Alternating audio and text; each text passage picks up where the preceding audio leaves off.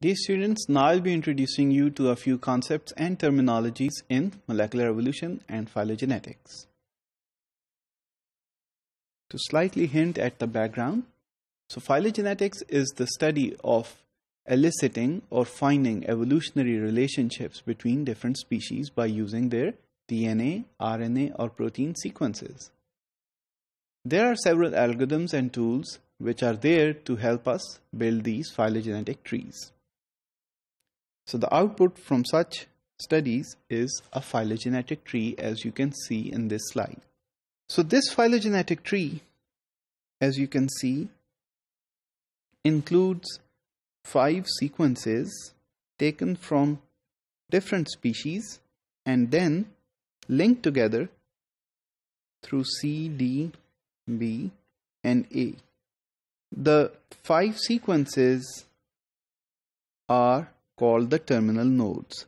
So these can be the genome sequences or the protein sequences from related organisms or species. Also, here at the bottom are your internal nodes. So these are the common ancestors as inferred by processing the sequence data. So here what is important to understand is the term internal nodes. So because these are the terminal nodes or external nodes, these are the internal nodes. These nodes are not shown to the user except in the form of a phylogenetic tree. Okay, so the second term that you need to understand is the ancestor. So 1 and 2, these 2 sequences here have an ancestor in C. So the sequence C has evolved into 2 and 1. Similarly, the sequences 3 and 4 have evolved from sequence D. And sequence 5 has evolved from sequence A. Moreover, the sequences C and D have evolved from B. So this is how this tree can be interpreted. The other thing that you need to remember is inferred. So these ancestors here, so since these are now called ancestors, so these ancestors are actually calculated and inferred. We did not know about these ancestors and their order, so we inferred them using phylogenetics. So they are inferred using the algorithms that we will discuss later.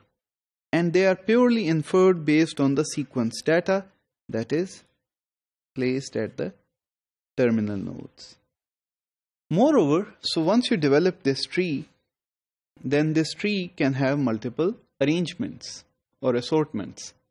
So 1 or 2 are organized in different ways within the phylogenetic tree as shown here, and the overall topology of the tree is also varied. But as you can see, the relationship between the sequences is conserved. Let's take a look. So C and D have an ancestor in B.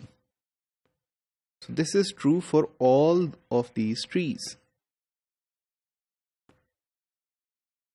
Similarly, B has an ancestor in A.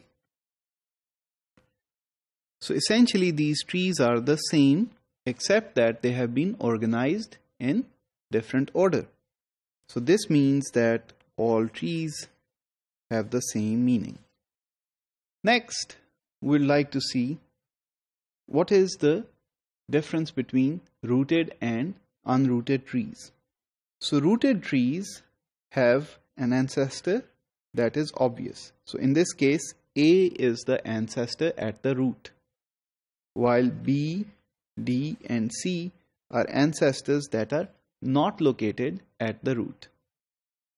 Also, there is something called the outgroup, which is a sequence that has got nothing to do with most of the ancestors here. So as you can see, 5 has an ancestor in A only and has got nothing to do with C, B, and D.